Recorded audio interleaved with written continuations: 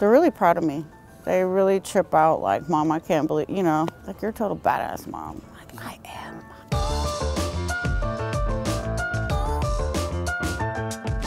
I just wanted to do something for the environment, just didn't know how. You know, and you always think that you need education to get into solar, and you don't. Well, not through my company anyway, because I came in not even knowing how to use a hammer. Seriously, like, yeah.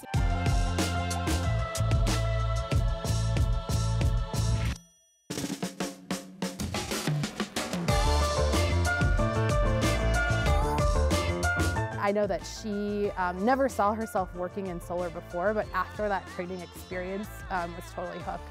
I was working like just any kind of a job, really, not benefiting anybody, I don't feel. Definitely helping my children, my children's children, just making a difference, you know, showing my kids you can make a difference.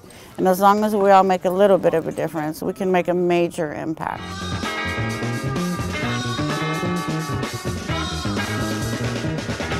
As soon as I picked up an impact, it was over. I just knew I was never getting off the roof again. Like, you can't make me.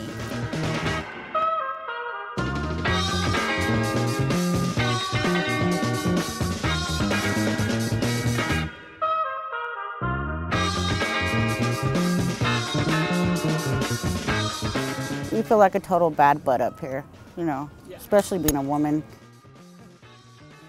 So I do the site visit, so I go collect the data initially, and then I come back to install, which is totally a mind blower for the families, because they look at me like, you know, and I'm like, no, I got this, just watch. Any female can do it, no matter what walk of life, you know, how tall, how whatever, you can do it.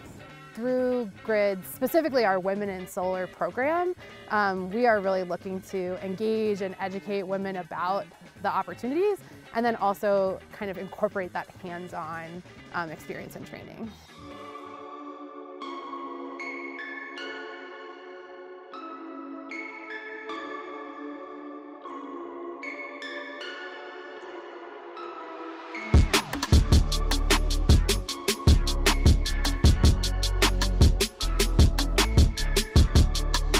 Renewables are very important. It's saving our climate. Like, we're pushing for climate control and to do stuff for our environment. So we're doing it daily.